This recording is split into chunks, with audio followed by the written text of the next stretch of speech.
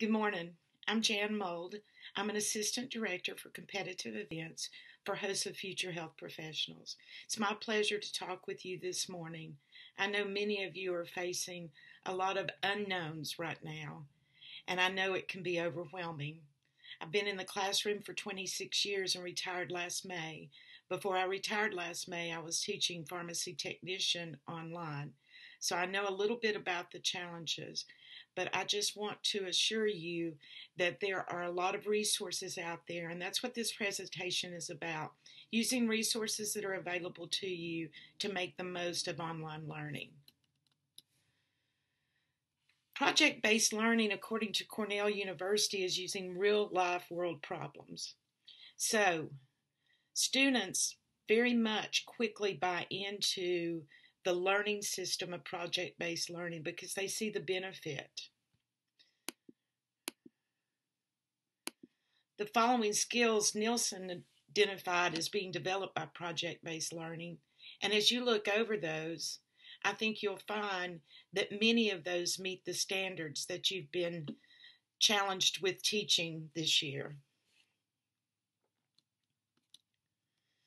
There are some really good websites available on project-based learning. One is PBL Clearinghouse, and that particular website, when you go to it, you'll find just a listing of all the different different projects that have been developed. So if you go over, you'll see there's quite a few in the biological sciences. A misdiagnosis, and you can read here, and it pretty much tells you what topic it's going to be covering. So those are available for you. Again, that is, if you just search for project-based learning, you'll come up with that. I really like this one, Project-Based Learning Works.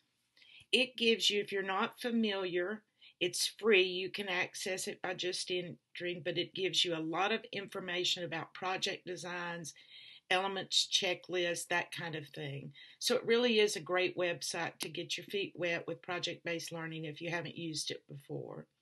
I wanted to share just one project sample that I came across on that public project-based learning works, and that's the Healthy School Challenge. And it gives you a project summary. One out of 2 American children suffer from chronic health problems. So this connects nutrition, diet, fitness, and exercises and healthy choices. It also gives you things that you can download. How can schools best support our overall health and wellness? Again, it links with the Common Core standards and other standards. So it's some ready-made resources that you can use.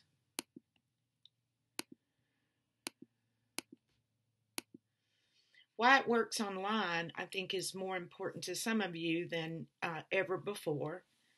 Its focus is on key knowledge and understanding. It gives the students opportunity to develop those critical skills, problem solving. They can collaborate. An open-ended, challenging question or problem that requires sustained inquiry. They come up with a product that is authentic, and then they can reflect on the process. So all of that works really well in an online setting.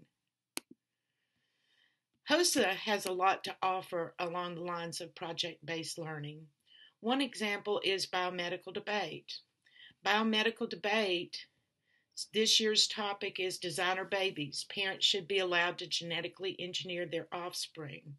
You can assign them to pro and con, and then you can use the guidelines and rubrics as they develop. One of the things I really like to use in my classroom when I was introducing a topic that the students may not be familiar with is Khan Academy. And they have just a 3-minute, real brief explanation on what genetic engineering is.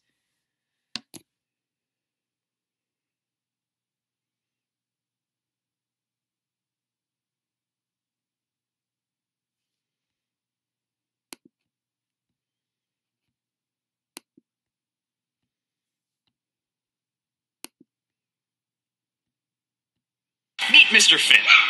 Feeding him a glow stick would not make him glow in the dark. Genetic engineering, however, can do that. it goes on to Genetic explain engineering is a lot of the basics for genetic engineering. Then you could use a discussion board and get your students' thoughts on it before they've done any research. But just watching that and then taking it from the animal to the human, would they support that? Why or why not? Then you divide them into groups and you can assign them pro or con. They research and come up with a 2-minute speech, either for or against, depending on which side they have. The really nice thing is they're built-in rubrics in the guidelines. So you can go there and immediately have the options available to you to use the rubric. Again, there's no reason to reinvent the wheel. If it's out there, use it. This year's public health topic is reducing health disparities, social determinants of health can help. Again, the class is divided into teams. You've got your rubrics and guidelines to help with that. And one of the first things that you might want to have them do is go to healthypeople.gov. All kinds of information there. And this particular one, disparities, is there for them to explore what they are. There are widgets. What is it? What data does the health disparity widget display? So again, you can go through and look at different health indicators and find out more on the topic. Public health has been around as a HOSA event for a while. One of the things you can do with your students, if you're assigning public health, you may want them to see a sample of things that have been done in the past. Again, we have topics that are chosen every year, so there is a list at CE Useful Tools. You'll find all kinds of good information. That's at www.hosa.org. Go to Competitive Events and then Useful Tools in the drop-down bar. This is a particular public health competitive event sample that was done 2 years ago when dating violence was the topic.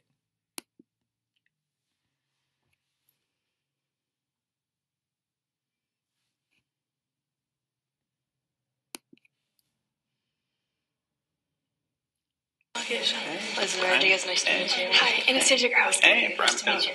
Hi, Anastasia Grouse. We're using phone cases as props. Yep.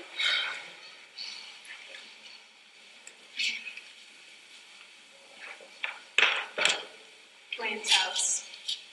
Who's that? Oh, it's Jessica. She wants to go to the mall this Saturday. Is she gonna be mad that you can't go? What do you mean? I was planning on going.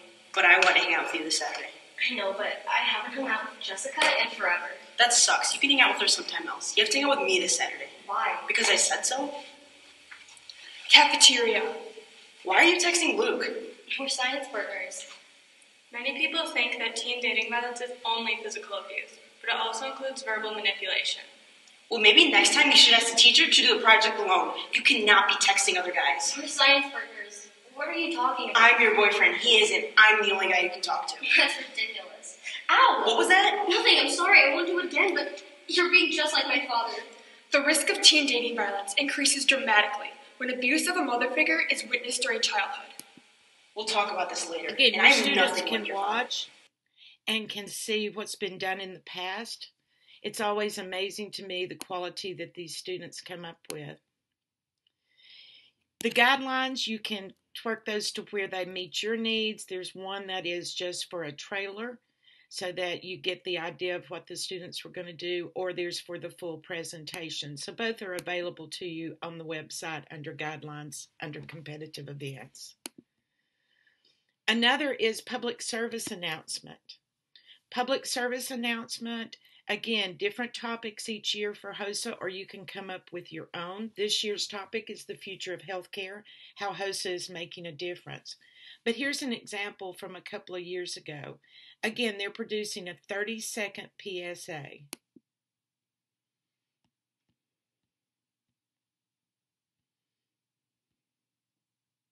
$3,200 children under the age of 18 will smoke their first cigarette, with many becoming regular daily smokers. Today, we have an opportunity to end this persistent epidemic.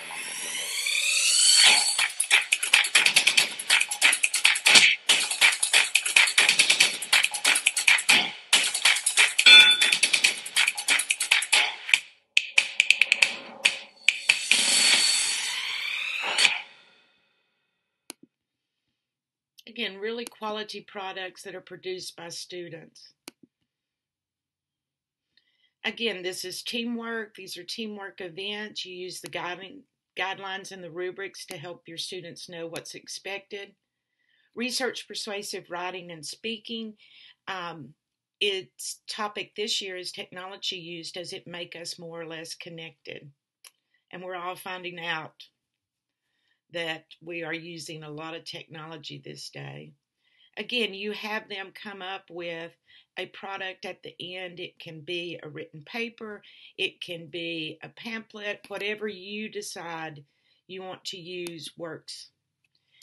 Because you're going to get a project, I would encourage you to share it with administrators, community stakeholders, school board members, etc., that really will see that your students are integrating their learning and going. We want to encourage you to unlock the potential of you and your students.